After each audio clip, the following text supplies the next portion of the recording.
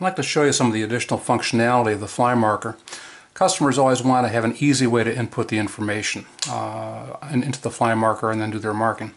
So I took a look at a couple different things. Let's turn the machine on.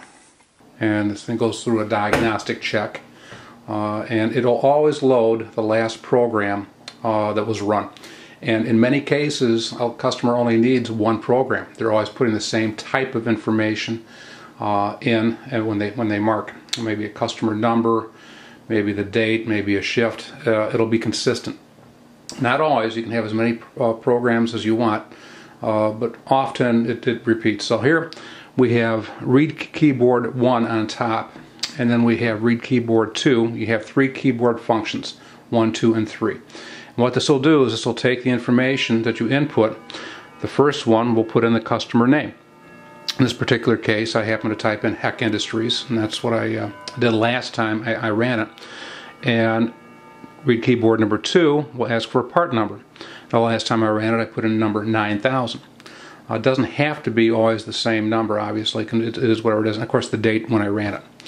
And it'll lay it in exactly as you have it preset before the last time you ran it.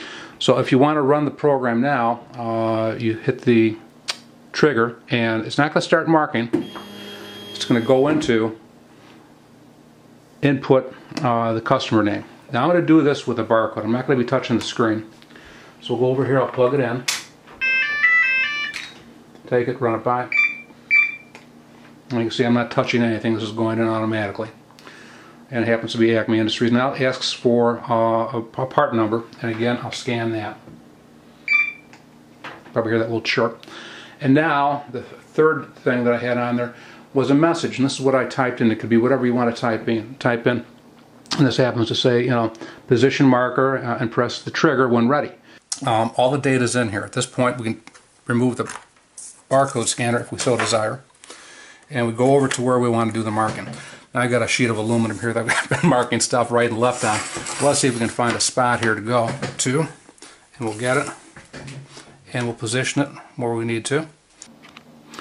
Okay, I've now positioned the FlyMarker over a little piece of aluminum. This will be a little noisy because this is my kitchen table, but you can see what's going to happen now. I'm going to hit the trigger once and then release. The information's already in there that I've scanned.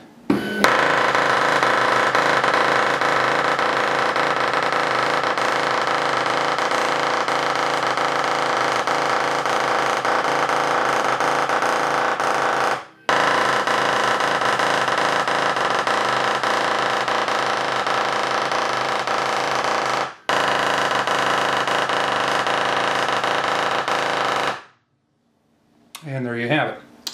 And the marking took place, and with the information that we can put in, obviously it's come through rather nicely.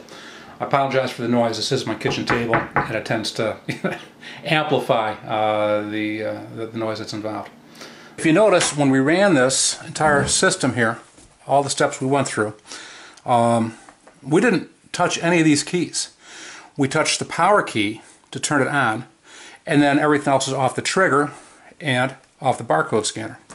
So this is just one scenario. There's a lot of different ways to run this machine and to input information, but I thought you might have an interest in this. So if you want any additional information, let me know. We do sell these. You can get your own if you want to. But when we sell this, we also give you the release code for the Comfort software package. It's already installed in your machine. All the additional software we send you a release code, and it'll allow you access to it. And above and beyond the barcode scanning and the read keyboard message, you have a lot of other functionality in there too, logos and other things too. So if you want full information, just let us know. Yeah, I appreciate you taking the time for watching. Thank you.